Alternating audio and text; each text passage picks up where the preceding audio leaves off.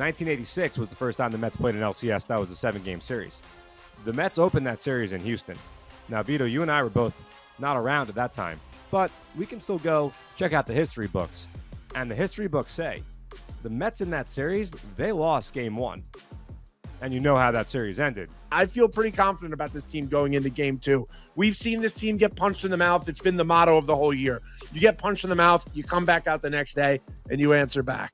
Yeah, and the Mets will send the guy who, look, he's kind of just emerged as the ace naturally this season. I don't think that you need to have a quote-unquote ace out of spring training. I think that it's an overrated term that people are really overeager to use. But, if there's any one guy you want to put your eggs in the basket of in a I don't want to call it a must-win game, but a really nice-to-have game, too, it's Sean Manaea. Hey, what's up? It's Vito Calisi. You can find me on Twitter at Vito F. Calisi. Jonathan Barron on Twitter at JMB9191. Not the episode we want to be doing after game 1, but it's a 7-game series, so there's plenty of time to go. We're going into a bullpen game for the Dodgers tomorrow versus who's been our ace for the entire year, Sean Manaea. So the sun does rise tomorrow, John, regardless of what some people on Mets Twitter might be saying right now. Yeah, I mean, first of all, good evening to you and good morning to all the listeners. Not the way that we wanted to wake up or start the series, but, we haven't had a recap episode like this in quite some time. And obviously, we're fortunate that's the case. That's why the Mets are playing in the NLCS. Fortunate enough to be going up against the team that Steve Cohen, when he took over the team, said he wants his franchise to be just like. He wants to be the East Coast Dodgers. And in game 1, we saw why Steve Cohen wants his franchise to be modeled after a franchise like the Los Angeles Dodgers. They virtually did every single thing right in this game 1. Jack Flaherty throws 7 strong innings. The Dodgers hit with runners in scoring position. They're patient. Gavin Lux puts down a couple of sacrifice bunts, and they both pay off incredibly well. Both those work out for Dave Roberts. Usually, you see people and hear people saying, stop bunting, it doesn't work. Well, in this game, it does. There's a lot to break down, a lot to unpack here. But I think a really big thing for the Mets in this series, and I do think this is going to be a long series. I did not think that this was going to be a quick series for the Mets or the Dodgers. I see this series going back to Los Angeles for those games 6 and possibly even 7.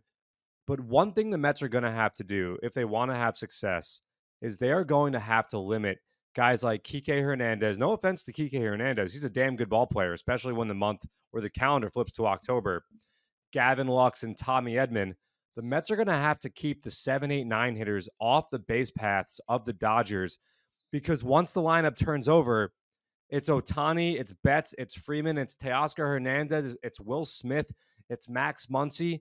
This is a tough Dodger lineup. And Vito, this is not a team that's like the Philadelphia Phillies. The Dodgers are bottom 10 in swing rate in baseball. Phillies were top 10. Phillies were aggressive. Dodgers are not. The Phillies were a big chase team. The Dodgers are not. The Phillies hit a lot of ground balls. The Dodgers do not. The Dodgers hit a lot of fly balls and line drives.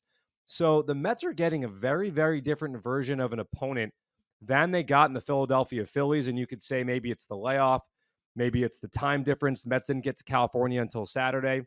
Or maybe it's the Mets just ran into a bit of a buzzsaw in game 1 that led to what happened. But it's important to remember it's one game. As you said, the sun rises on Tuesday or Monday, excuse me.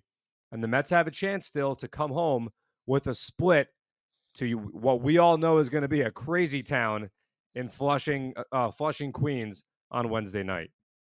Yeah, I mean, look, the biggest thing you could hope for when your team is coming back for that game 3 is a split. We saw it when we went to Philly last week. Obviously, that was the reverse scenario. Mets win game 1, lose game 2. Tomorrow's a big day for the team, or tonight as you're listening to this. And, I wish there were more positives for us to talk about, but kind of like we saw in Milwaukee at the end of the season, which weird enough, the last time we haven't had a game this unfortunate since that Saturday in Milwaukee where they went down early. That was the last time we saw a Mets game where they kind of gave up a bunch early and it felt a little bit over from the start. And I would say I didn't even feel like that tonight. I said in a group chat with you and somebody else tonight, like the amount of times that the Mets are up 6-0 and I feel tense, you got to feel like that can always go the other way, no matter which side of the game you're watching. But anyway, back to Milwaukee at the end of the season. We talked about this. Tyrone Taylor was hitting the ball deep to the same spot, deep right field. Tonight we saw Starling Marte go back there twice. We saw Tyrone Taylor go back there. We saw Jose Iglesias early on fly out there. We're seeing guys connect, just not get that full barrel we want to see see the ball go over the wall. And you just got to hope like the tide turned after that game and we saw things start to move in another direction, that maybe we can see that tomorrow. And I feel pretty confident about this team going into game 2. We've seen this team get punched in the mouth. It's been the motto of the whole year. You get punched in the mouth, you come back out the next day and you answer back.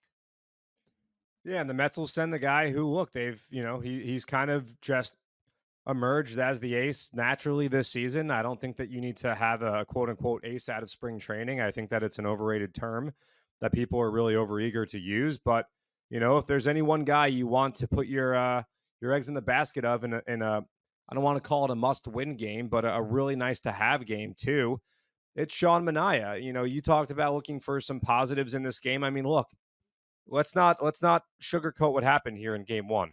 This game got off to about as disastrous a start as you can imagine. Kodai Senga gets Shohei Ohtani to ground out to start the game, and then he walks 3 straight guys. And then he kind of catches a break with Mookie Betts going halfway on the Will Smith first pitch fly ball. And then Max Muncy comes up. And Max Muncy's probably one of the worst possible matchups for Kodai Senga, because Max Muncy, aside from probably Juan Soto, has one of the best eyes in Major League Baseball, one of the lowest chase rates in Major League Baseball. And this Dodger team, I said this a few minutes ago, they as a team have the 3rd lowest chase rate in baseball. So Kodai Senga looking to get the Dodgers to go fishing on that ghost fork, it just wasn't happening in that first inning. And like Mendy said to Tom Verducci during the mid-inning interview that he did, a lot of those ghost forks, a lot of those pitches that were coming out of Kodai's hands, they were never strikes. And he made it easy on the Dodgers to lay off a lot of those pitchers. And when he did come in with a fastball to Max Muncy, Muncy did his job, deposited into center field. Dodgers take a 2-0 lead. And from there, the Mets bats go silent in the night. I believe the game just ended. The Mets finished with 3 hits. So it's the kind of game that you just, the old sports adage is just throw the tape away, right? Burn the tapes. We don't want to watch this. We don't want to see this. The Mets are going to go home. They're going to sleep on it. They're going to show up to the yard tomorrow. As you mentioned, this is a team that has bounced back all year long, and they will do it once again. And that's what we know about this Mets team, is they've been in this position enough times to know how to, as Jesse Winker said to us, regulate the emotions. How so many guys in that dugout to this point, having been through so many moments where they could have easily packed it and easily said, oh, well, I mean, if you think a 1-0 series deficit in a best of 7, by the way, not a best of 5, we are now talking best of 7 series. If you think that's tough, how about going down 2-0 into the top of the 9th inning against the Devin Williams type closer? Because the Mets have overcome that.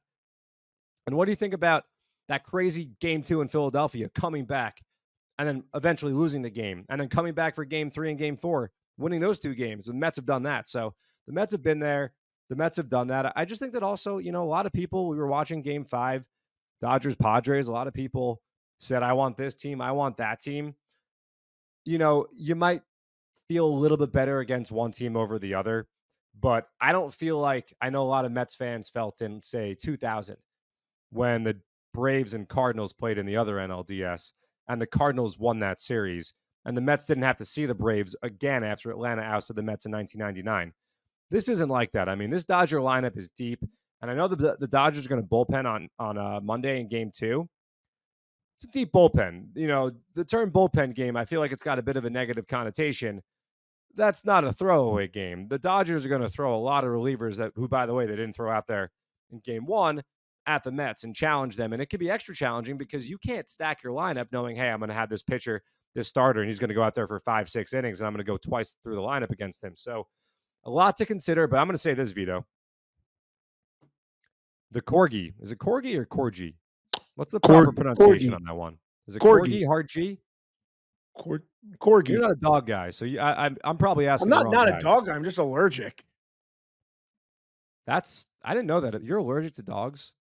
I'm allergic to dogs, and it sucks because, like, I like dogs, but everybody acts like you hate dogs, and it's just like I can't pet them because my throat closes and my eyes swell up.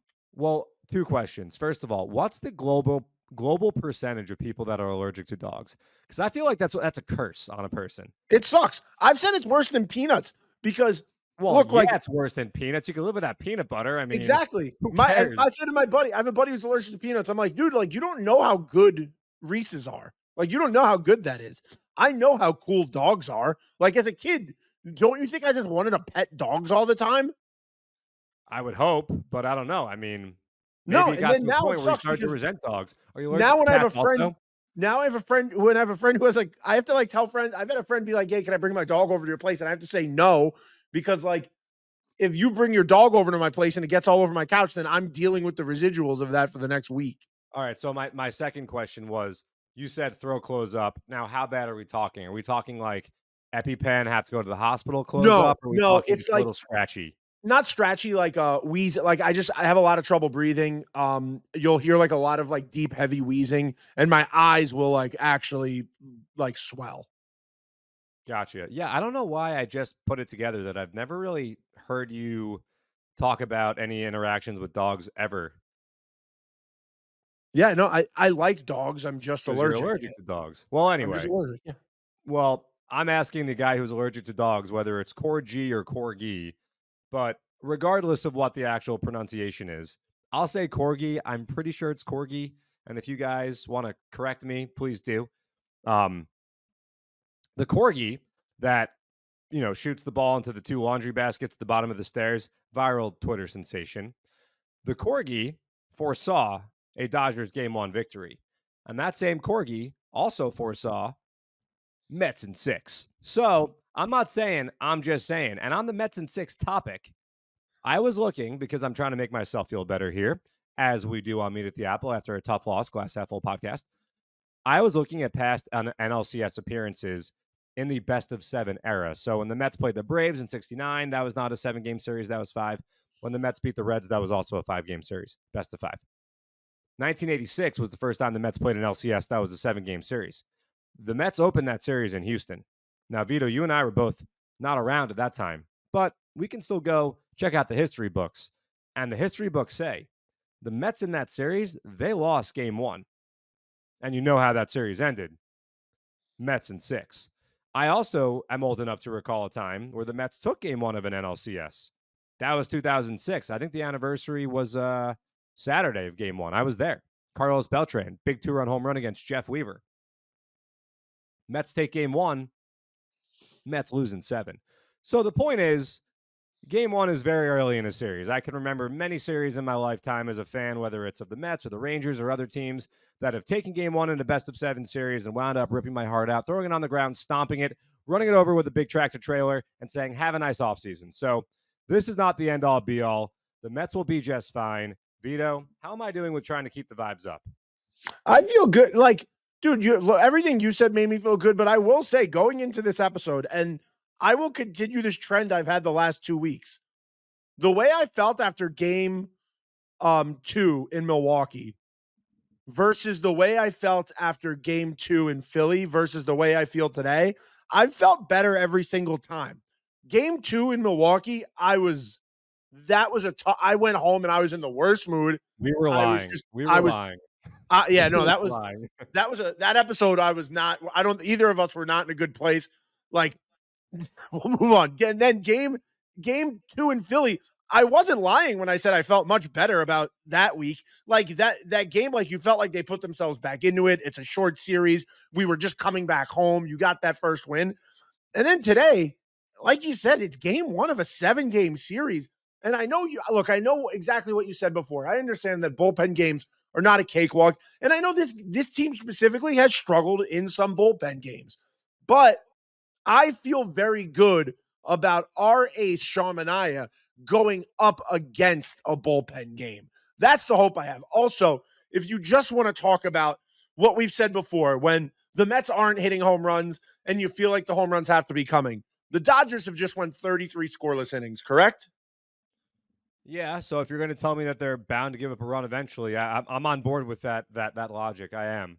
That's my point. There's no way they can keep that up. They're not going to go 3 more games not allowing a single run. I highly doubt they go 1 more game without giving up a single run, especially against this offense who's shown the time they show up most is when things are tough. And look, tonight did not end the way we wanted, but there were moments where they pressed. When Starling Marte hit that fly ball out in was that the third or the fourth inning? I think it was the I think it was third, the fourth. Yeah, it was one of fourth those inning. two. Anyway, but he hit that ball with 2 guys on base, and like, because what we've seen this team come back from, you felt it. Like you felt like that could be it. And even towards the end of the game, I really didn't give up.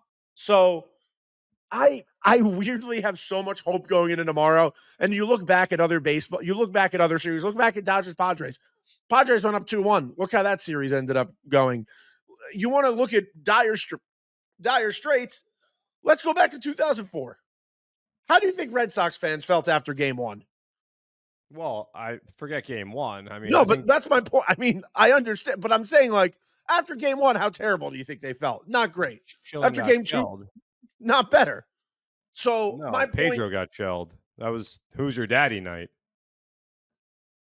That's why. Don't ask me about game 3 in 1908. That was I used to watch the Red Sox closely, guys. That's why I can rattle off all of these, especially back in that era. But no, I hear what you're saying. I mean, you talked about the Padres Dodgers and that connection. Dodgers took game 1 of that series.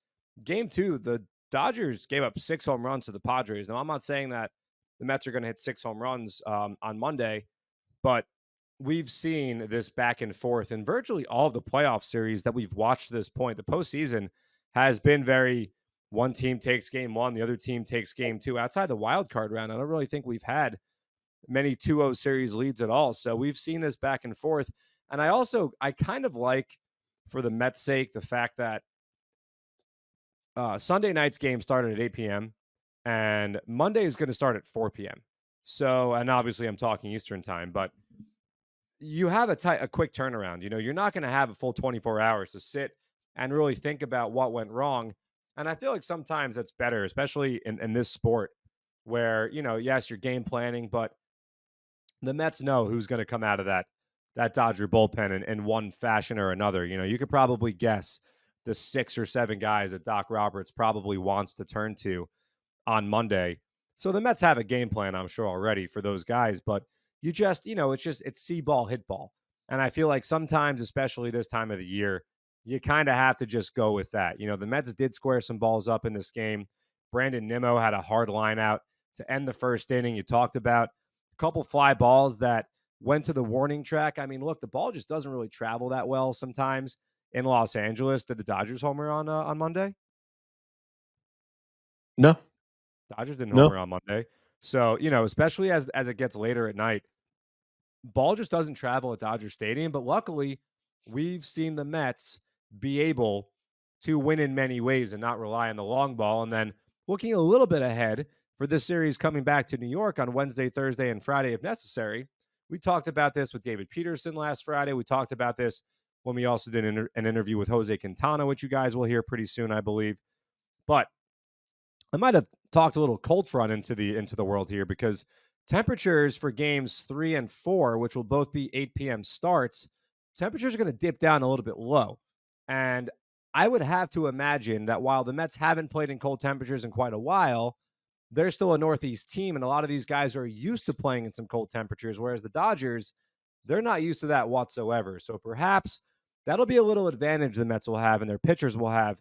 When you see your breath and we're playing baseball, you know that things are good. And we might have that situation this week at Citi Field. So I look forward to that. Like I said, this is a long series. This is the kind of series that if the Mets are going to triumph, if they're going to win the pennant here, and that's what we are fighting for, think about that. We're trying to win the National League pennant here. Not the division series, the pennant. This is big boy baseball against a really, really good Los Angeles Dodgers team. The Mets are going to win the pennant. This is going to be a dogfight. No pun intended. I know that's kind of become a bit of a pseudo theme here in this episode, Vito. This is going to be a dogfight. This is going to be a series that's not going to be over in 5 games. This is going to be a 6 or 7 game series.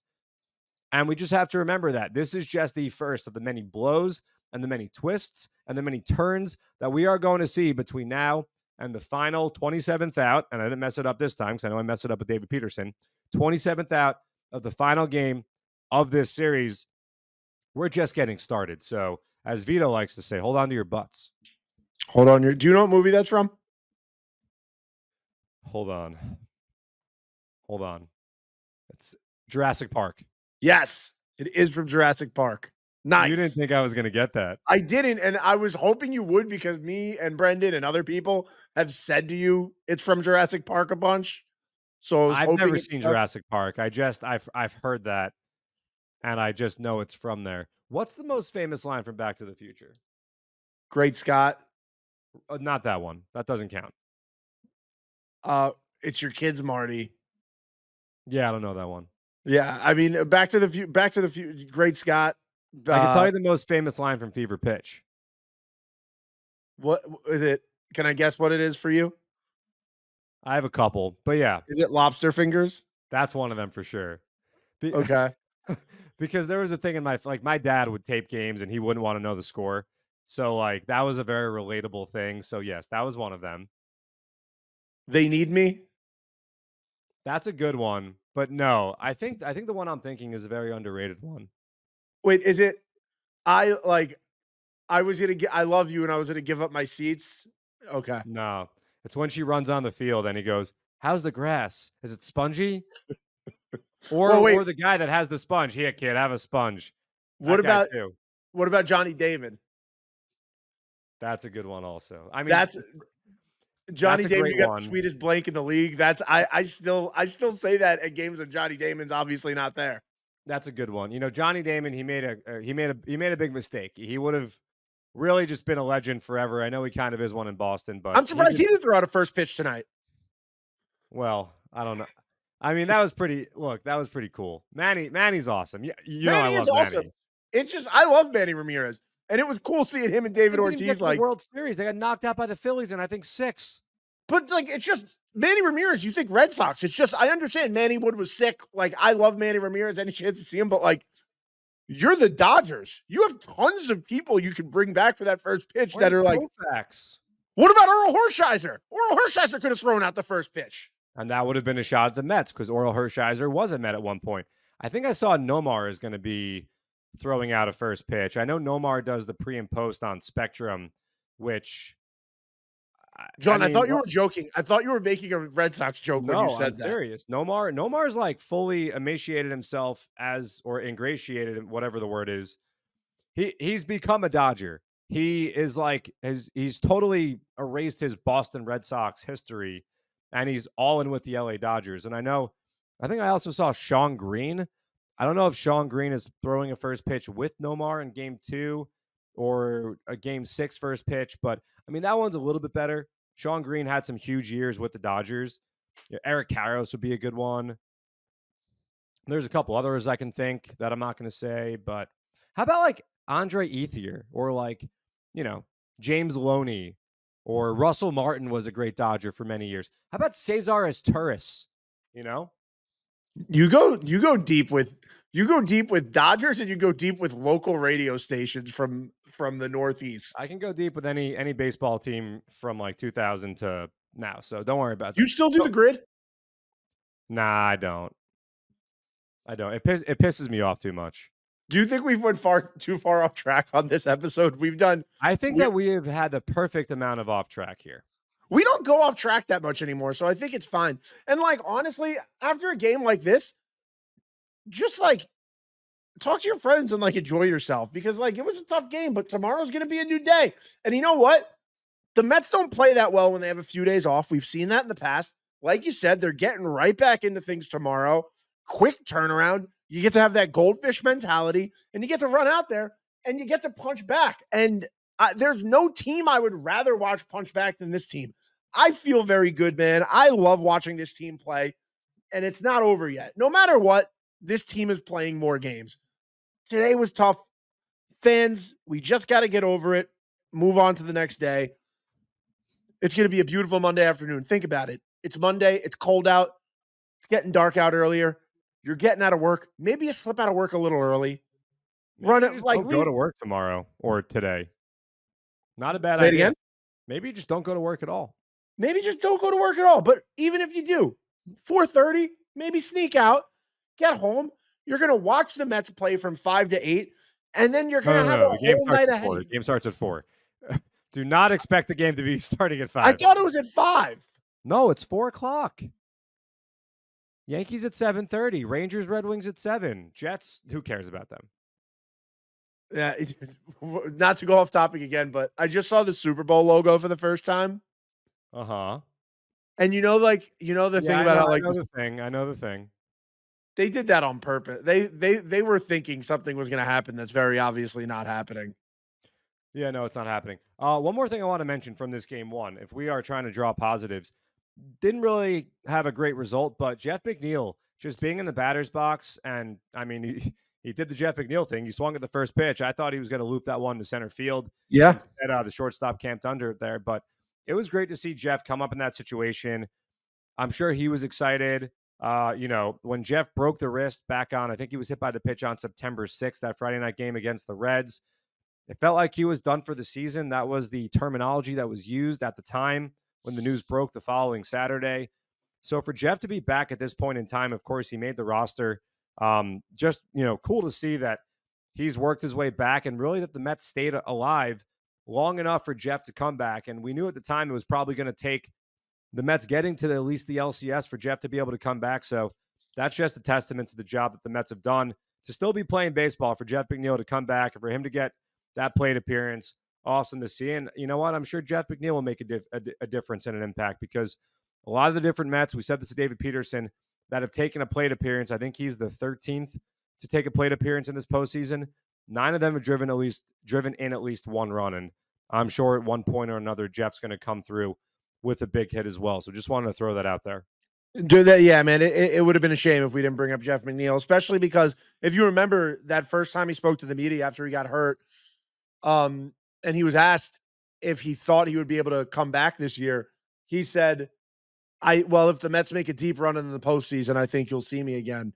And he predicted it. The Mets made a deep run into the postseason. You saw him back in there yesterday. And like you said, I thought he was going to do the Jeff McNeil thing and golf one right behind the infield. But look, we've said this a bunch tonight.